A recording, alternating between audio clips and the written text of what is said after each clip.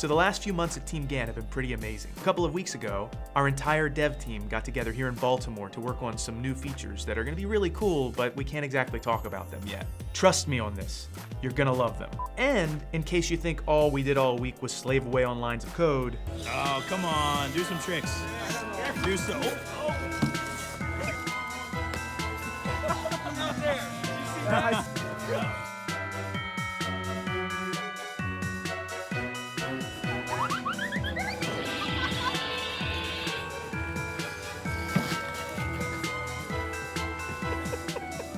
Yo, Jake, what happened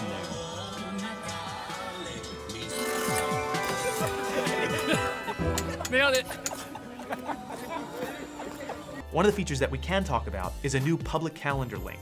So now you can create a link in TeamGantt that you can share with people outside of your project that contains only the information that you want them to see. So keep an eye out for this new feature. In addition, we've also begun to move TeamGantt's core services over to AWS. We're hoping this brings performance increases across the app, especially for users outside of the US. While the team was here, we were able to get an interview from one of our developers, Brad Bumbelow.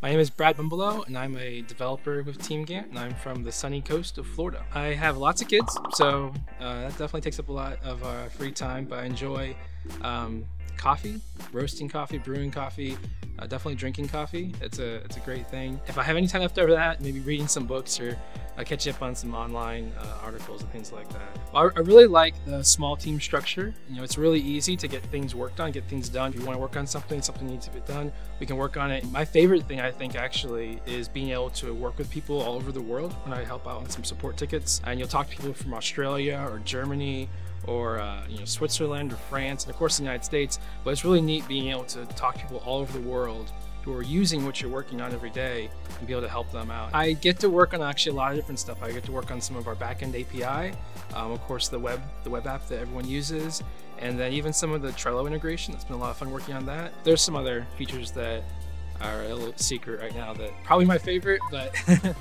they'll be coming soon. In our last video update, we had just launched our checklist feature. In this update, we're proud to announce that checklist has gotten even better. You can now edit checklists and drag and drop to reorder them. So that's it for this update.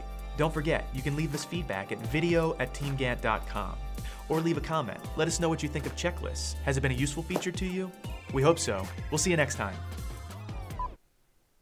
So that's that. Don't put that in there. Now I know it's going in. Oh yeah. Yeah.